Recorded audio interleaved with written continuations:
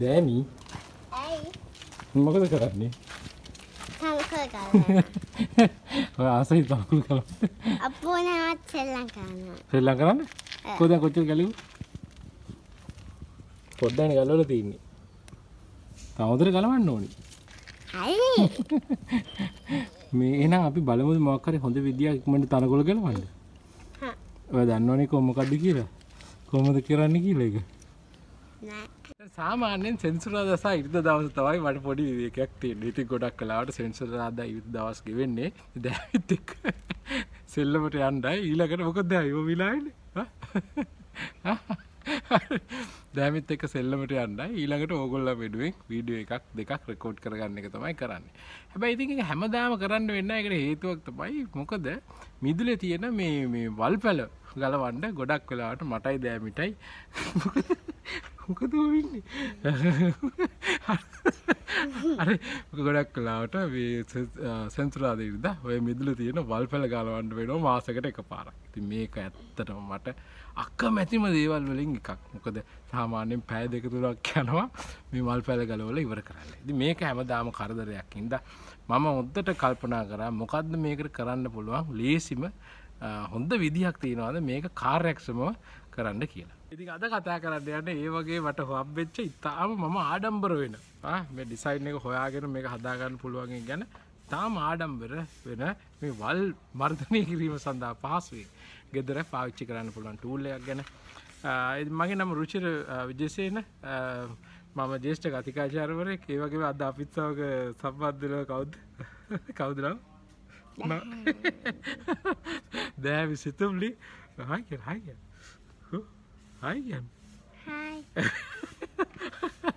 දෑවි සිතුම්ලි අද අපේ වීඩියෝ එකත් සමග ඉතින් මම හිතන දෙයක් තමයි ගණිතය විද්‍යාව දර්ශනවාදය මේ වගේ සංකල්පයන්ගේ පැතිරීම. අද මම විද්‍යාත්මක දෙයක් කියන්නේ. අවසානයේදී මම කියනවා මේක විද්‍යාත්මක සංකල්පයක්. ඒකත් වැදගත් වෙයි. මම හිතනවා මේ සංකල්පයන්ගේ පැතිරීම අතිශය වැදගත් අපේ රටක් විදිහට ඉස්සරහට යන්න. ඒ වගේ මේ සමහර කර්මාන්ත වලට අතදීමක් විදියට.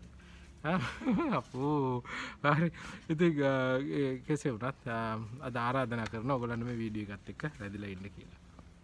ලංකාවේ ගොඩක් ඔය වල් ගලවන වැඩවලට අපි පාවිච්චි කරන්නේ පුංචි අත් උදැල්ලක් එහෙම නැත්නම් උදැල්ලක් වුණාට ගොඩක් අනිත් රටවල් වල සහ අනිත් ඔය මේ තාක්ෂණයන් ගත්තාම ගොඩක් අනිත් රටවල් වල භාවිත වෙන විවිධ ක්‍රමවේද තියෙනවා. දැන් ඒගොල්ලෝ ගාව මේ පුංචි මේ ටූල්ස් තියෙනවා ඒ සඳහා භාවිත කරනවා. විශේෂයෙන්ම ඔය ප්ලග් කරන්න ඔය මේ ලොකු අපි කියන්නේ ඩැන්ඩලියන්ස් වගේ ඒවා ප්ලග් කරන්න වෙනම මේ ටූල්ස් වීඩින් ටූල්ස් හදලා තියෙනවා. ඊට පස්සේ මේ රේක්ස් වගේ බොහොම හොඳ සාර්ථක ක්‍රමවේද හදලා තියෙනවා මේක කරන්න. දැන් ඒ වගේම පොන්චි ඔය අත් ටූල්ස් වීඩින් ටූල්ස් කියලා වෙනම ක්‍රමවේදයක් තියෙනවා. ඉතින් මේ බල යනකොට මගේ නම් හිත ගොඩාක්ම ඇදිලා ගිය ටූල් එකක් තමයි අපි කියනවා මේ ගෑස් වීඩින්. එහෙම නැත්නම් මේ අපි මොකක් හරි මේ ෆ්ලේම් එකක් පාවිච්චි කරලා ෆ්ලේම් එකක් ඒකෙන් මේ සම්පූර්ණ මේක පුච්චගෙන යනවා. ඒකට තමයි මම ඇත්තටම ගොඩක් කැමති වුණේ. නමුත් ප්‍රශ්නේ තියෙන්නේ මොකක්ද? දැන් ඒකෙන් මොකද වෙන්නේ? ගොඩාක් සත්තු පවායෙන් මැරෙන්න පුළුවන්. ඉතින් ඊට වඩා මේකට හොඳ කාර්යක්ෂම ක්‍රමවේදයක් තියනවාද කියලා බල යනකොට තමයි මට හම්බුනේ මේ ජපනීස් ගාඩ්නින් ටූල් එකක්. මේකට කියනවා නජිරිගම. නජිරිගම හෝ කියලා හෝ කියන්නේ අපි දන්න පුංචි උදැල්ල කියන අදහස. ඒතර නජිරිගම හෝ කියලා රස්සන අපි අහලවත් නැහැ. නමුත් හරීම වැදගත් තාම මේ හොඳ නිර්මාණශීලී විදිහට හදලා තියෙන ටූල් එකක්. ඉතින් මේ තියෙන්නේ ටූල් එක මම පොඩ්ඩක් ඒක පෙන්නලා ඉන්නම්. දැන් මෙන්න මේ තියෙන්නේ නජිරිගම හෝ ඒ කියන්නේ මේ ජපනීස් ගාඩ්නින් ටූල් එකක්. මේක ඇත්තටම වීඩින් ටූල් එකක්.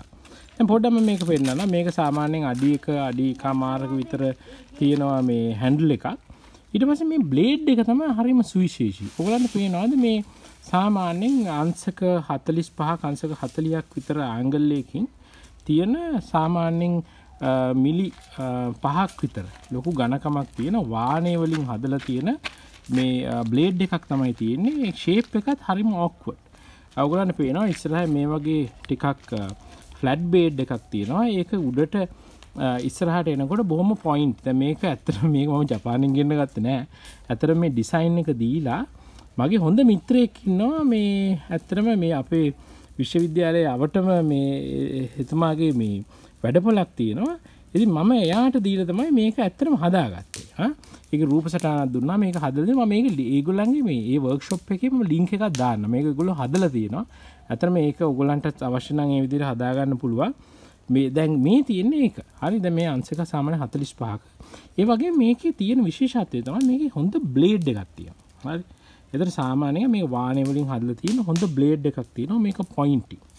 ඉතින් මේ විදිහට මෙන්න මේක තමයි ටූල් එක. දැන් මේක අපිට පැහැදිලි නෑ නෙච්චර කොහොමද මේ කටයුත්ත වෙන්නේ කියලා. මම දැන් පෙන්නන්නම් මේක කොච්චර මේ ඩිසයින් එක වශයෙන් ගත්තම ඇත්තට මේ ජපනීස් ගාඩන් ටූල් එක ඩිසයින් එක වශයෙන් ගත්තාම කොච්චර සාර්ථකද කියලා මේ වගේ මේ වීඩින් වැඩවලට මේ තාම පුදුම සතුටක් තියෙනවා මේ ටූල් එක මම හදාගත්ත එකට. ඉතින් මේකත් හරි වැදගත් අදහසක්. ඉතින් ඒක මම පෙන්නන්න ඕගොල්ලන්ට මේක ඇයි මේක මෙච්චර මේ සාර්ථක ඩිසයින් එකක් කියලා මේ වීඩින් වලට කියලා කියන්නේ. ගොයිරාලේ කොයිද යන්නේ? කොයිද යන්නේ? තනකර. කොයිද නේ තනකර කපන්න. ඉතින් ගොඩක් වෙලාවට මොකද වෙන්නේ මේ අපේ දෑමීට දීලා මේ පුංචි අත්තු දැල්ලේ තමයි අපි මේ තනකොළ කැපීමේ වැඩ කටයුතු සිද්ධ කරන්නේ. කො යන්නේ ඉතින් තනකොළ කපන්න. එතකොට මොකද කරන්නේ මේ දෑමී අපි දාලා මේ පුංචි අත්තු දැල්ලක් අරගෙන එතන තියෙනවනේ. හොඳයි. මේ තියෙන මේ පුංචි මේ වගේ තියෙන තැන් අපි දෑමිලවා මේව කොටවන. තනකොළ කපන්න. හොඳයි. මොනේ මේ පුංචි අත්ත දැල්ලක් අරගෙන අපි ගොඩක් වෙලාවට ටික කරන්නේ මේව කොටලා ඔය මේවා ටික අයින් කරන එක තමයි කරන්නේ. ඉතින් ඕක දිගටම කරන්න යනකොට මේ සේරම මේ ප්‍රමාණයම කරන්න යනකොට මේ ඉතින් පොඩි තැන් වල තියෙන පේනවනේ. තනකොළ එක තැනක නෑ. ඉතින් මේක කරන්න යනකොට සෑහෙන වෙලාවක් යනවා. එහෙම නැත්නම් ඉතින් අපිට තියෙන්නේ මේ වෙන ක්‍රමයක්. ඒක තමයි මේක නම් ගණන් ගන්න එපා. මේ දැහැමි හදලා දුන්නේ. ඉතින් සෙන්සුරාදෙන්ද මට මේක දාගෙන ඉන්න වෙනවා. ඒක වෙනම කතාවක්. මේ කොහොම හරි ඉතින් මෙහෙම තනකොළ ගලවන්න අපිට ඕක තමයි වැඩි. ඉතින් මේකට ඉතින් පැය දෙකක් විතර යනවා සාමාන්‍යයෙන් සෙන්සුරාදේ ඉරිදා දවසක. ඉතින් ඒක හරි අපරාධයක් ඇත්තටම. දැන් මේ සාමාන්‍ය ගෙදරක මේ අපිට වීඩින් කරන්න වෙන වීඩින් පැච් එකක් තමයි මේ තියෙන්නේ. මේ සාමාන්‍ය ඇත්තම හොඳම ඩිස්ට්‍රිබියුෂන් එකක් අපිට පෙන්නන්නේ. ගොඩක් වෙලාවට මෙන්න මේ වගේ වීඩ්ස් තියෙනවා. හරි. දැන් මේව ඔයගොල්ලෝ දන්නවා යම් කිසි ප්‍රමාණයකට මුල් බැහැලා තියෙන වීඩ්ස්. ඒ වගේම සර්ෆේස් රූට්ස් තියෙන වීඩ්ස් තියෙනවා. හරි. ඒක ඊළඟට තියෙනවා. ඊළඟට සාමාන්‍යයෙන් සායන මුදුන් මුලක් තියෙනවා. මේ වගේ වීඩ්ස් වර්ග තියෙනවා. හරි. ඊට පස්සේ මේ වගේ සාමාන්‍ය ওই දෙක අතර මැද්දේ වගේ ස්වභාවයක් තියෙන වීඩ්ස් වර්ග අපිට හම්බ වෙනවා. ඒ වගේම අපිට මේ දැන් මෙන්න මේ වගේ මට ඇත්තටම මේ මාසයක් විතර මේක ටෙන් කරන්න බැරි වුණා. දැන් මේ වගේ මේ අපි සාමාන්‍ය බිත්ති වලත් සමහරලාට වීඩ්ස් යනවා. ඉතින් මීට අමතරව සමහරලාට ඔයගොල්ලෝ දන්නවා ඇති සාමාන්‍යයෙන් ඔය මේ ටිකක් මුල් සහ අල සහිතව යන වීඩ්ස්. ඉතින් මම පෙන්නන්න දැන් මෙන්න මේ වගේ. හරි. දැන් මෙන්න මේ වගේ වීඩ්ස් තියෙනවා. හරි. ඉතින් මේ වගේ ඔයගොල්ලෝ දන්නවා අල පවා මේකේ තියෙනවා. ඉතින් මේවා සර්ෆේස් එකෙන් කඩලා අයින් කරනකොට මේක සාර්ථක නැහැ. ඉතින් මෙන්න මේවා. හරි. දැන් මේක ඔයගොල්ලෝ දන්නවා මේක මම ගැලෙව්වට මේ මොකද වෙන්නේ? මේ පේනවනේ මුල පොඩ්ඩක් ගැලවිලා යනවා. ඇත්තටම මුලෙන් සෑහෙන ප්‍රමාණයක් ඇතුලේ තියෙනවා. ඉතින් මේක ආයේ මේ සර්ෆේස් වෙනවා මේ පේනවා කැඩුවට වැඩක් නැහැ. මේ මුල ඇත්තටම ඇතුලේ තියෙන්නේ මේ ඇතනේ වීඩ්ස් වල තියෙන ස්වභාවය. ඉතින් මොකද වෙන්නේ ආයෙ මාසයක් යනකොට මේක ග්‍රෝ වෙනවා. ඉතින් මේ අතින් තමයි මේක මේ ඩිස්ට්‍රිබියුට් වෙලා තියෙන හැටි අනුව ගත්තාම ඇත්තටම අපිට මේක අතින්ම ගලවන්නත් වෙනවා. විශේෂයෙන් මේ වගේ පොඩි ඒවා. හරියම මේ වගේ උදැල්ලකින් මේක අයින් කරන්නත් බෑනේ. ඉතින් ගොඩාක් වෙලා යනවා මේ වගේ වැඩවලට. ඉතින් මගේ කාලේ ඇත්තටම ගොඩක් වැදගත්. ඉතින් මේ වගේ වැඩකට මම මේ කාලය යොදන එක මම අකමැතිම දේවල් වලින් එකක්. ඉතින් ඒක නිසා තමයි මේ හෝ එක මේ අපේ නජිරි හෝ එක ජපනීස් හෝ එක ගොඩාක් මට වැදගත් උනේ. මම මෙන්න මේ පැච් එක මෙන්න මේ පැච් එක මම ඔයගලන්ට ක්ලීන් කරලා පෙන්නන්නම්. මේ නජිරි හෝ එකෙන් සාමාන්‍ය ඉතාලම ඉක්මනට මේක කරලා පෙන්නන්න පුළුවන්. දැන් ඔන්න බලන්න අපි වැඩි පටන් ගන්න යද්දී මෙන්න මේ වගේ බලන්න. දැන් මේ නජිරි හෝ එකෙන් මට තියෙන්නේ මේ වගේ මේක ස්ක්‍රේප් කරලා දාන්න.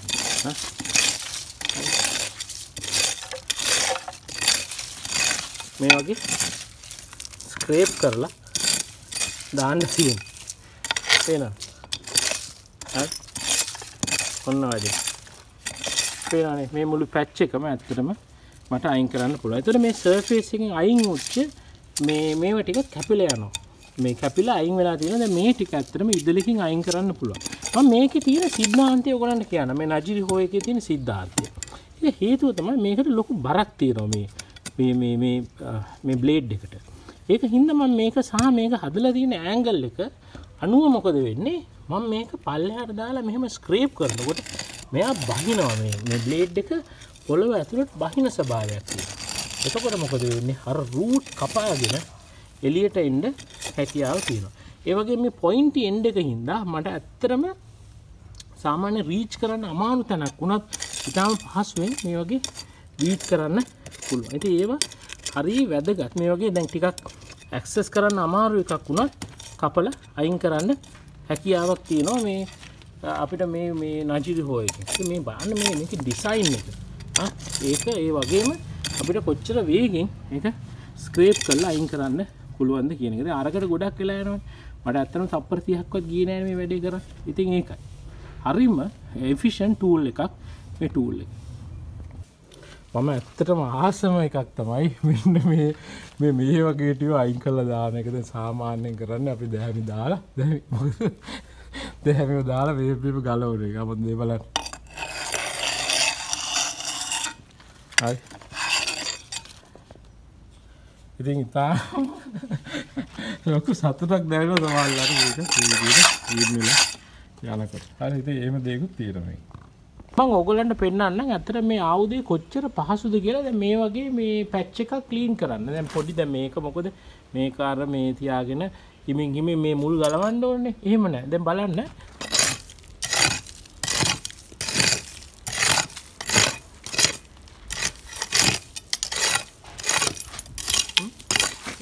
මේ මුළු පැච් එකම ඇත්තටම එකපාර ක්ලීන් වෙලා දාන්න පුළුවන් මේකෙන්. දැන් මේ මුලත් එක්කම අයින් වෙන්නේ. මාන කොච්චර පහසුද කිය.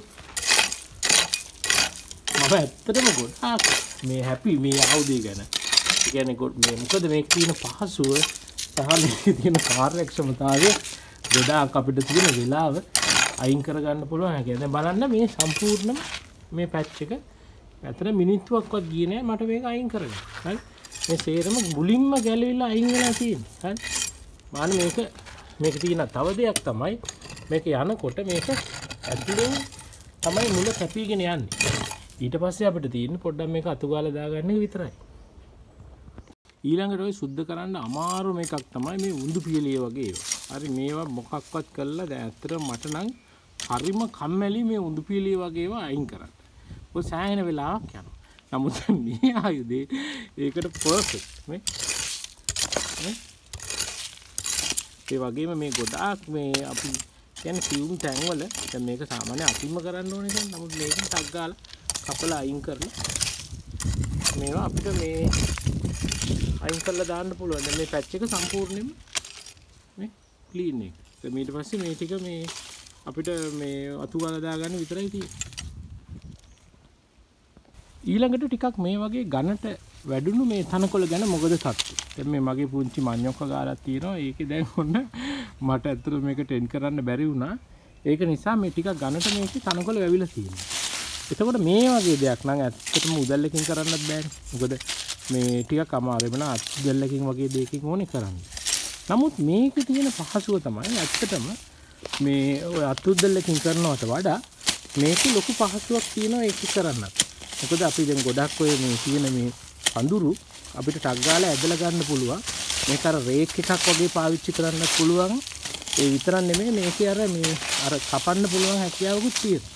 ඒකට මේ ටක් ගාලා මේ වගේ එකක් වුණත් අපිට ඉක්මනට හැන්ඩල් කරගන්න ඒ වගේ මේ වගේ සෙන්සිටිව් මේ වගේ පඳුරු තියෙන තැනක වුණත් අපිට මේක ටක් ගාලා හැන්ඩල් කරගන්න පුළුවන් සාපේක්ෂව පහසුයි. දැන් මේ බාහිර මේ පැච් එක වම ක්ලීන් කරා. හරි. දැන් මේක අපිට දිගටම මේ විදිහට ක්ලීන් කරගෙන යන්න පුළුවන්. දැන් මේ සාමාන්‍ය මේ වගේ වීඩ් ඕවර්ග්‍රෝත් එකක් තියෙනකොට ටිකක් ඇත්තටම වෙලා යනවා. ඒක කියන්න ඕන. නමුත් සාමාන්‍යයෙන් අපි උදැල්ලකින් කරනවට වඩා මේක පහසුයි. හැබැයි කියන්න ඕනේ මේක උදැල්ලක ඇක්ෂන් එකක් ගන්න පුළුවන්. දැන් උදාහරණයක් විදිහට දැන් බලන්න මෙන්න මෙතන මේ රූට්ස් ටික මට අයින් කරන්න ඕනේ කියලා හිතන්න. එතකොට මේ ඇත්තටම මට මේක උදැල්ල විදිහට පාවිච්චි කරන්න පුළුවන් බැරි නෑ. බලන්න බලන්න දැන් මම මෙතන නේ. ඔය ඒක මට උදැල්ලක ඇක්ෂන් එක මෙතන දින බලන්න මෙතන මේ උදැල්ලක ඇක්ෂන් එක සම්පූර්ණයෙන් මෙතන තියෙනවා. එකම දේ මට ඊට අමතරව ස්ක්‍රේපින් ඇක්ෂන් එකකුයි, ඒ කියන්නේ රේක් කරන්න රේකින් ඇක්ෂන් එකකුයි, මේ වගේ පොයින්ටි ඇක්ෂන් එකකුයි අපිට මේක සාමාන්‍ය ඩික් කරන්න පුළුවන් ඒ ඇක්ෂන් එකකුයි. ඒ විතරක් නෙමෙයි අර බ්ලේඩ් ඇක්ෂන් එකකුයි මේ කීපෙම මේක ගන්න පුළුවන්. මේක ගාඩ්නින් වලට ගොඩක් වැදගත්. උදාහරණයක් විදිහට හිතන්න දැන් මේ වගේ තැනක් මම ටිකක් එලිපෙහෙලි කරලා මට දැන් මේ බලන්න මේ වගේ එකක් මම රීච් කරන්න බෑනේ උදැල්ලකින්. දැන් මේ බලන්න ඉවත් අයින් කරන්න පුළුවන්. ඒ විතරක් නෙමෙයි මට පුළුවන් මේක අර බිම සකස් කරන්න උනත් පාවිච්චි කරන්න. දැන් බලන්න මේ වගේ නේ ටිකක් අර අපි හීප් එකක් හදාගන්න මේක පාස්සේ අර උදැල්ලක ඇක්ෂන් එක අපිට එහෙම්මම ගන්න පුළුවන් කිසිම ප්‍රශ්නයක් නැතුව. ඉතින් මේ සේරම මම ඇත්තටම අතින්වත් අල්ලන්නේ නැතුව මේක මේම ක්ලීන් කරේ. පේනවනේ දැන් සාමාන්‍ය උදැල්ලකින් මේ වැඩේ කරන්න බෑ. පේනවනේ. නමුත් මේ අපේ නජිර් හෝ එකෙන් ඒක ඇත්තටම කරන්න පුළුවන්. පුදුම සතුටක් තියෙනවා මේ ටූල් එක ඇත්තටම හදා ගන්න පුළුවන් වුණාට. දැන් ඒ විතරක් නෙමෙයි දැන් ඕම අස් කරගෙන යනකොට හම්බෙනවා කියලා හිතනවා මේ වගේ ගහක්. දැන් මේක අපි අයින් කරගන්න මේ පරණ තිබ්බටු ගහක් දැන් මේක මේ කාලේ ඉවරයි දැන් මේක අයින් කරන්න ඕනේ. දැන් මේක සාමාන්‍යයෙන් අපි පීයක් කර මොකක් කරගෙන ආලානේ කරන්න ඕනේ. නමුත් එහෙම ඕනේ නැහැ. දැන් බලන්න මේ ආයුධෙන් ඒක පුළුවන් කරන්න.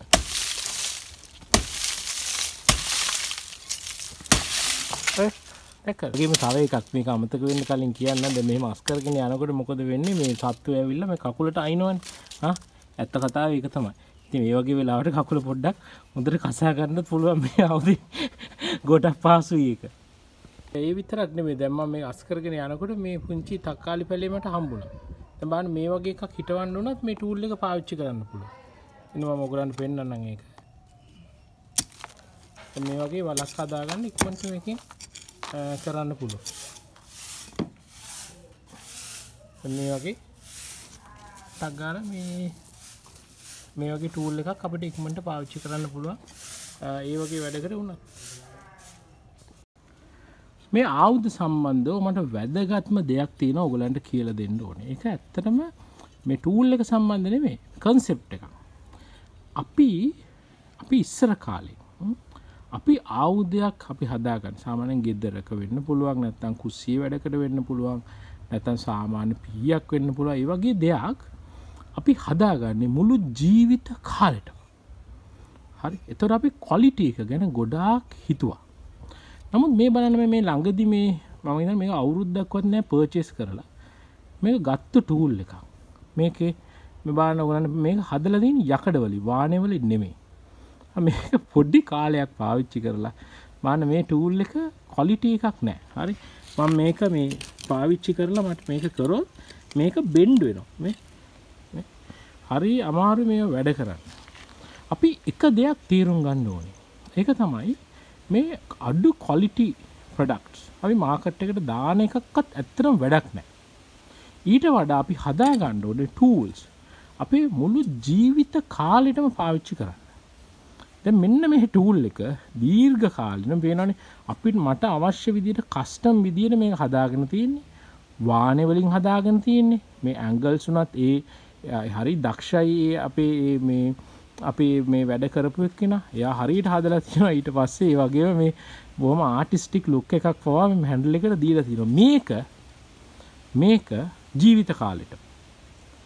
මේක මාසයකට දෙකකට. මේක ඇත්තටම තීරුමක් නැහැ. මම මේ අපේ ඇත්තටම අපි තීරුම් ගන්න ඕන දෙයක් තමයි මේ වගේ දේවල් වලට අපි යන්න එක නරකයි. මොකද අපේ වැඩෙත් ක්වොලිටි නැහැ. කරගන්න විදියක් නැහැ. ඊට පස්සේ අපේ ඇත්තටම මුදල් අතින් ගලුවත් ඒක ඇත්තටම පාඩුවක්. අපිට එහෙම ඕනේ නැහැ. අපිට ඕනේ මේ වගේ මේවට කියනවා කස්ටෝඩියන්ෂිප් කියලා. මේ කස්ටෝඩියන්ෂිප් කියන එක ඇත්තටම හරි වටින සංකල්පයක්. ඔගොල්ලෝ ගාව තියනවාද පරම්පරාවෙන් යන දේවල්? පරම්පරාවෙන් එන වංගෙඩි. පරම්පරාවෙන් එන අර ගල් මිරිස්කා. පරම්පරාවෙන් එන පිහි තියනව නේද? කඩු තියනව නේද? අන්න ඒව හොඳ ක්වොලිටි එකට දීර්ඝ කාලිනව හදපු එකක්. නමුත් මේ අපේ මේ කන්සියුමරිසම් කියන සංකල්පයත් එක්ක ඒක නැති වෙලා ගියා අපිට. නමුත් අපි ඒක තියාගන්න ඕනේ. ඒකෙන් තමයි ඇත්තටම ක්වොලිටි ප්‍රොඩක්ට් එකක් අපිට ඉස්සරහට දාන්න හැකියාවක් ලැබෙන්නේ. හරි, අන්තිමට කතා කරමු මේකේ තියෙන ප්‍රශ්න මොනවද කියන එක ගැන. හරි, හැම ටූල් එකක්ම පර්ෆෙක්ට් නෑ. දැන් මේකෙත් ඒ වගේම ප්‍රශ්න තියෙනවා. පළවෙනි කාරණාව තමයි මේක භෞතික විද්‍යාත්මක ප්‍රශ්න කීපයක් තියෙනවා. දැන් මේක ඇත්තටම ඔරිජිනල් ඩිසයින් එකේ මේ ප්‍රශ්න මග අරගෙන ඇති. නමුත් දැන් අපි සාමාන්‍ය මේක මම එකපාරයිනේ මේක හදන්න දුන්නේ. එතකොට මේ ප්‍රශ්න තියෙනවා. දැන් ඕගොල්ලෝ නිකන් හරි මේ ඩිසයින් එක දීලා මම මේකේ රූපයක් දාලා තියන්නම්. ඕගොල්ලන්ට මේක ඇත්තටම ඩිසයින් කරලා හදා ගන්න පුළුවන්. ඒ වගේ මම මේක හදාගත්තු ඒ මහත්තයාගේ මේ එතන වර්ක්ෂොප් එකේ ලින්ක් එක මම දාලා තියන්නම්. ඇයි? මොකද මේ වගේ ටූල්ස් අපි අපේ ලංකාවේ ජනප්‍රිය කරන්න ඕනේ.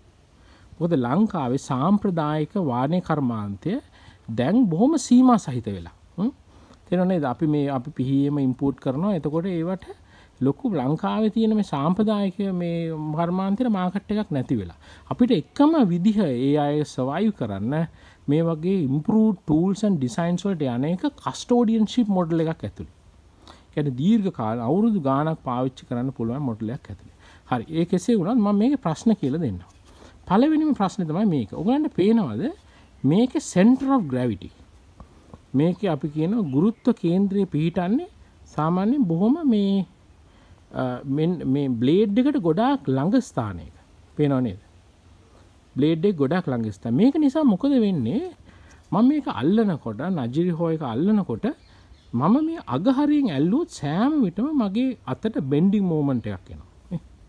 හරි, ඒතර ඒක වෙහෙසක්. බලන්න පේනවා අත නැමෙනවා. ඒක වෙහෙසක්. නමුත් මම මේ ගුරුත්ව කේන්ද්‍රය හරියෙන් ඇල්ලුවා මේක ටක් ගාලා මට හැන්ඩල් කරන්න පුළුවන්. නමුත් මම මේක පල්ලෙහෙන් ඇල්ලුවොත් ඒක කරන්න බෑ. ටිකක් පහසුයි හැන්ඩල් කරන්න. ඒ වගේම අතටත් වෙහෙසක් තියෙනවා, ස්ට්‍රේන් එකක් තියෙනවා. ඒක නිසා මේකේ පළවෙනි ප්‍රශ්නේ මේ දැන් මේ හදපු එකේ ප්‍රශ්නේ තමයි මේකේ ගුරුත්ව කේන්ද්‍රය ගොඩාක් මේ තියෙන්නේ මේ හරියට පල්ලෙහාට වෙන්න. ඒක නිසා සාමාන්‍ය ජපනීස් ඩිසයින් එක ඇතුලේ ඒගොල්ලෝ මෙන්න මේ මිටේ අග හරිය සම්පූර්ණ යකඩ වලින් හදන්නේ. මේ හරිය. ඒක නිසා මොකද වෙන්නේ? ඇත්තටම ගුරුත්ව කේන්ද්‍රය මෙන්න මේ වගේ තැනකට එනවා. කියන්නේ හැන්ඩලින් කරන තැනකට මේ මල්ලෙන් ඉන්නේ අන්න ඒ වගේ තැනකට එනවා. එතකොට හරීම පහසුයි මේක හැන්ඩල් කරන්න. මේක තමයි පළවෙනි ඩිසයින් ෆෝල්ට් එක. තේරුණානේ? එහෙනම් ඕගොල්ලෝ දැන් මේක බලනවා ඇති අපේ ඒ කර්මාන්ත කරන මහත්තුරු. මේවා හදන්න. මේවා හදලා මාකට් එකට දාන්න. හරි, මේ වීඩියෝ එකක් සමහරලාට වැදගත් වෙයි ඕගොල්ලන්ට.